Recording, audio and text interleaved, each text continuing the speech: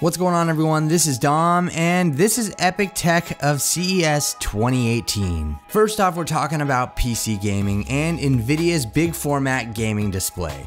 This is a 65-inch display that's built for some epicness. It features NVIDIA's G-Sync tech and is good for 4K resolution at 120Hz and HDR, all on an AU Optronics panel. Now, NVIDIA is working with HP, ASUS, and Acer on these displays, and let's not forget that they also feature a built-in NVIDIA shield as well. It features a 1000 nit peak luminance, DCI-P3 color gamut, and damn does this thing look amazing. Now, on a similar note, another awesome addition to gaming tech is Corsair's new K63 wireless gaming keyboard and the Dark Core RGB SE gaming mouse, and these things are pretty exciting. These are pretty epic wireless peripherals, and the K63 features Cherry MX switches, either a 1 millisecond 2.4 wireless connection or a low latency Bluetooth connection. You also have a wired USB connection, and this thing packs up to 75 hours of battery life. The Dark Core RGB SE is a great companion to the K63 as well. So this is a pretty slick wireless mouse with all the normal bells and whistles,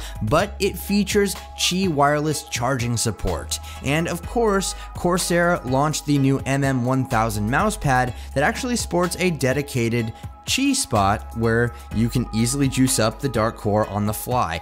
And if you're looking to use all of these new beauties in a living room setup, quite possibly even with the big format gaming display from NVIDIA, Corsair's new lap board easily combines the K63 into a very comfy setup for sitting back on the couch and gaming wirelessly with ease. Next up, we're checking out some pretty awesome fingerprint tech from Synaptics. Now, this Vivo phone isn't actually full-on ready for production, but the tech inside definitely is. So Synaptics' new fingerprint sensor works pretty great and hides right beneath the display. And it's definitely a little bit slower than your traditional fingerprint sensor, but it's impressive nonetheless. I'd be willing to bet that this kind of tech is, quote, the next big thing for 2018 smartphones, and to test it in person was a great experience. And really, the sensor itself is super tiny. Now, it's somewhat visible at certain angles behind the display, but this is a characteristic that I was told that they're working to improve on. Either way, it's nice to see that companies, even though they want to make the phones thinner and more aesthetically appealing, may not mean that we need to sacrifice fingerprint sensors after all. Next up, we're talking about the wall. No, this is not a remastered Pink Floyd album. This is the new TV tech from Samsung. Now, this is a modular micro LED 146-inch TV. Yes, you heard that right. But this display can literally be resized to fit your room better by adding or removing chunks of it, hence the modular portion. Now, Samsung says this can be transformed to any size, and I'm pretty sure that it will be ridiculously expensive.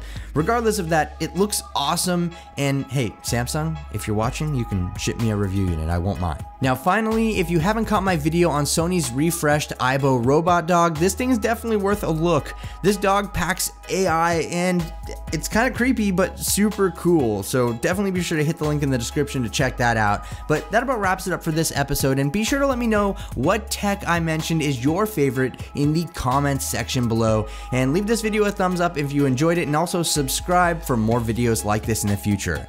Thanks again for watching, everyone. This is Dom, and I'll catch you in the next one.